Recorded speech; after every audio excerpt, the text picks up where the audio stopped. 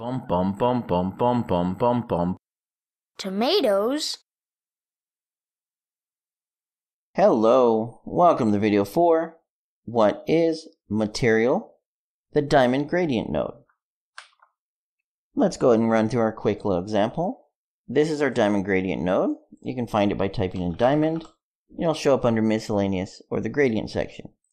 Now the diamond gradient is pretty simple. As you can see, there is only one input. Now if I unhook our input node, we'll notice this takes a fall off input value, which is a scalar or a vector 1, and it defaults to 3. So if I go ahead and plug it in, for example, this is going to be our result. I have it on a cube so that way we can actually see what it takes up. Let's put it on a flat plane. There we go.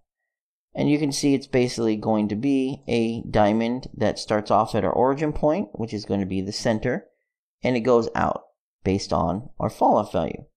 If we change our fall-off value to something smaller, let's say 1, you're going to notice a much larger value. If we set this to 0, it's basically going to encompass our entire image. If we set it to something much smaller, much larger, 10, we get a much smaller diamond. So the value is basically how much does it fall off, how much of the diamond from the entire image falls off or doesn't exist. Make it 15, we're going to get a much smaller value. And you'll go on and on. Make it 100, and it's pretty much going to be this tiny little speck in the middle. We'll set this back to our default value of 3. Now, like I said, there's only one input, so we could always play with it. We could make something pretty cool, actually. Let's take our diamond gradient, and let's turn this from an opaque to a translucent. And we'll go ahead and plug our actual diamond gradient output into the opacity as well.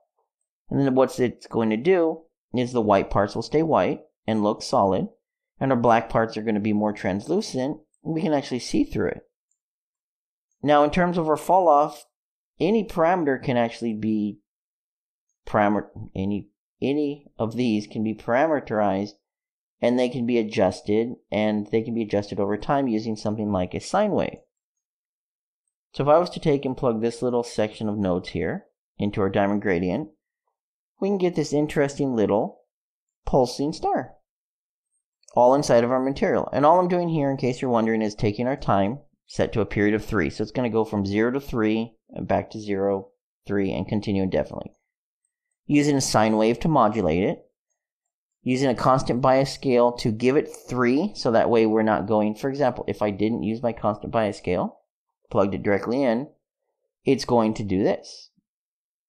It's going to go back to our 0 value, and because it's a 0 value, it's going to take up the entire thing. Constant bias scale adjusts our value by giving it 3 and starting with there. So basically I'm going to adjust this from 3 to 6 instead of 0 to 3.